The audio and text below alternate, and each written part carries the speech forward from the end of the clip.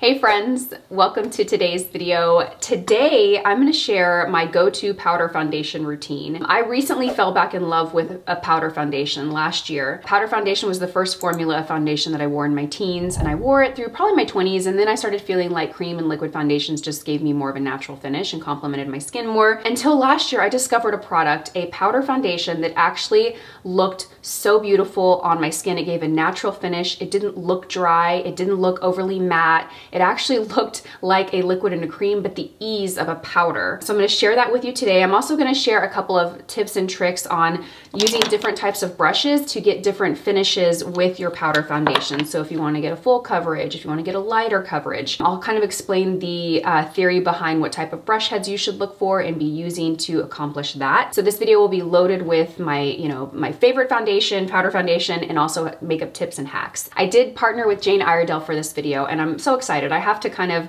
share a little backstory on this partnership because Jane Iredale is a brand that I had used in the past. It is not a new brand. I actually think they're kind of like the OG of natural, clean, non-toxic beauty. They're kind of known as the skincare cosmetics brand because their makeup had good for you ingredients for years. I know that it's been a trend over the last 5, 6, 7 years to have clean beauty, but they were doing it before it was cool. So I really like to kind of share that. So anyway, last year I walked in and I met a Jane Iredale trainer. He's kind of like a regional educator for the brand. I was mesmerized by him. I just loved how knowledgeable he was, and he was so passionate about makeup and about, skincare ingredients, and he sat me down and he totally sold me on this system. And I wanted to share it with you. I've actually shared it in past videos, but today I wanted to kind of, share it in this 3 steps that it is. Really quickly wanted to pop in here because after I filmed this video, Jane Iredale was generous enough to extend a 20% promo code for you guys. 20%, woo! Lisa20 will get you 20% off directly on their website. So you can't hop over to another retailer's website. You have to shop directly on their site. I'll have everything linked down for you below, but I didn't want to upload this video without sharing that good news. So let's dive back into the video. So enough chitter chatter. Let's go ahead and get started. Let me share with you what I have on my skin right now. I just have my normal skincare routine, and then I did a little brows on my eyebrows. I put a little brow pencil and a little brow gel, but I don't have any makeup on my skin at all, aside from a little lip gloss, which I'm sure you can see. Okay, so first I'm gonna start with Jane Iredale's Smooth Affair Brightening Primer. Now this product is great for minimizing pores, smoothing out texture. It brightens the skin. It's loaded with antioxidants that are good for the skin. It's also gonna help your foundation wear longer. And I do wanna say specifically with a powder foundation, you want to have the skin have a supple feeling. You don't want the skin to be bone dry. You really wanna give the powder something to adhere to the skin. So it's important to have, freshly hydrated or freshly primed skin. This primer is a very hydrating primer. So even if you've applied your moisturizer and it's been a couple hours or an hour or whatever, and your skin is feeling dry, this will kind of double as added hydration and moisture and a primer for your makeup. And I just do, a little larger than a pea size amount. And I like to concentrate this. I always start in the center of my face because that's where, ooh, it feels so good. Oh, it smells so good too. It literally feels like a facial right now. Anyway, it's gonna help smooth out texture, and I tend to have the most texture right here on my cheeks. I also have it on my forehead.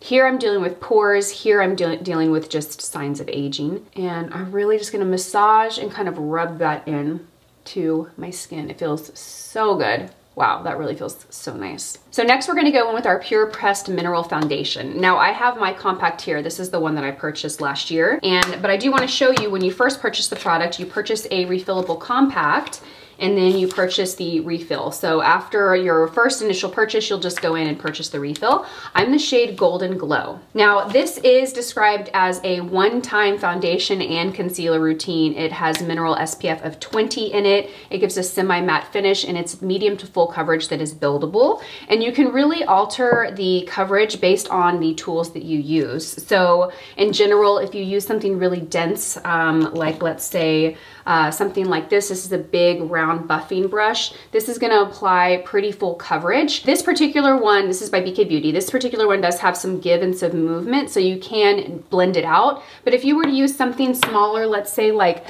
for example, this, which is essentially the same shape but smaller. This is gonna apply the product in a full coverage fashion.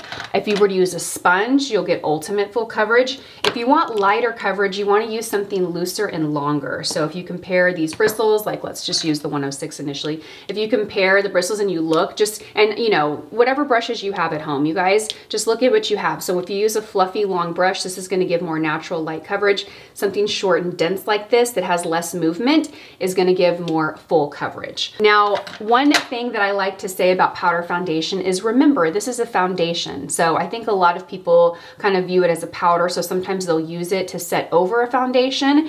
And I kind of equate that to putting on liquid foundation and then later in the day grabbing more liquid foundation and piling it on top. You're gonna get like a lot of product on the skin. So I can't say that I've never dusted a powder foundation over liquid foundation, but if I do, just be aware of what you're doing and use a large brush very lightly, okay? All right, so I want pretty full coverage today because I don't have anything on my skin. So I'm actually gonna go in and I'm gonna use the large buffer brush and I'm going to press it into the product, really coat the brush with that product.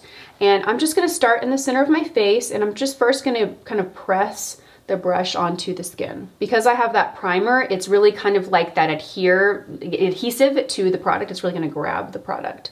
I was really impressed when I used this product last year. I know I shared it in a couple of videos back when I first discovered it. I think I put it in a favorites video. It just was like nothing like any other powder foundation I had ever used. It had been a while since I had, you know, gotten in the routine of using a powder foundation because in my head, they all kind of looked the same. They were very flat, matte. They just made my skin look dry. This one actually made my skin look skin-like. So I'm gonna go and kind of build a little bit more, buff in little circles. Before I go and apply the other side, I wanted to show you guys kind of what it looks like with foundation and then bare skin. You can definitely see more coverage and even complexion, but it still looks very natural. All right, we're gonna go and do the other side. I start by just pressing. When you use this pressing motion, you're kind of basically getting as much coverage as you possibly can from the tool that you're using. Once you start to buff and move in circles, that's gonna kind of just blend and shear product out. So you'll see me do this technique a lot when I'm working around the perimeter of the face because again, I don't want any harsh lines there. And you'll see me do this technique pressing when I'm working in the center of the face when I'm trying to get coverage. It just has such a beautiful, soft, velvet-like finish. So I've applied it all over the face. I didn't apply it under the eye. We're actually gonna apply this product under the eye. I'm gonna go back in with the primer and I'm gonna add a little bit more under the eyes just to create a little more hydration there. Yeah, I want that area really hydrated. Then I'm gonna go back into the product and I'm gonna use a much smaller brush that is more appropriate for this part of the face. I'm gonna load up the brush and I'm just going to press it underneath the eye. Now I'll be honest, I usually wear a cream or liquid foundation with this product, but I did want to try it as concealer. Now the coverage of this underneath the eye, it's gonna conceal. Do you guys see the difference? It definitely concealed and brightened. A liquid or cream concealer is going to be a more concentrated product, so you'll get a little more full coverage, but this does look very natural. Okay, that actually looks really good, you guys. Paired with the primer, like put the primer on and then immediately go in with the powder, and it creates more like a cream to powder product. So I've really layered this product underneath the eye. I don't think I've ever put this much powder underneath my eye before. The key is using the primer just before, and I have great coverage. Like everything is even. Okay, wow. So that is the pressed mineral powder foundation underneath the eye as concealer. The last step is setting everything with the Palm Mist Hydration Setting Spray. What you wanna do is, I like to spray, you don't wanna spray too close. You wanna spray it so when you spritz the face, you get a nice even mist across the skin. And I kind of start, you know, I would say I'm maybe about 10 or 12 inches away from the face. And I do, what was that, 3 or 4 sprays?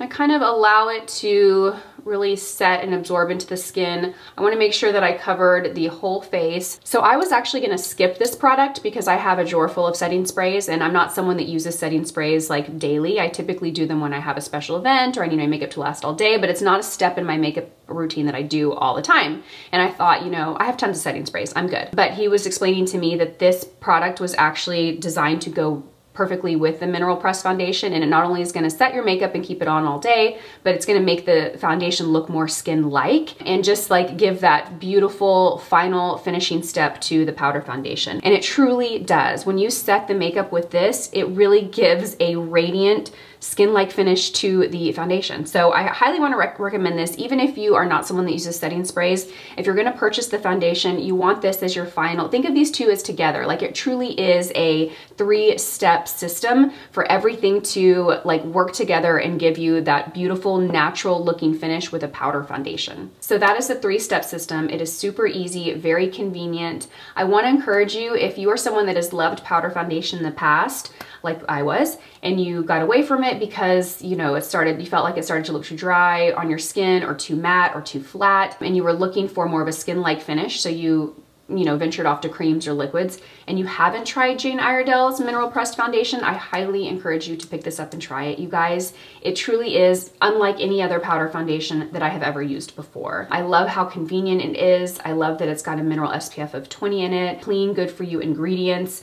I have really discovered so many Jane Iredale products over the last 6 months that I've loved, and it's not a new brand. I really feel like they deserve the credit for starting this clean, natural, non-toxic movement, but that's just my personal opinion. I'm gonna link these 3 in the description box below, and I will link some of my other favorite Jane Iredale products as well. Thank you so much for watching this video. I hope that you enjoyed it, and I will see you guys in my next one. Bye.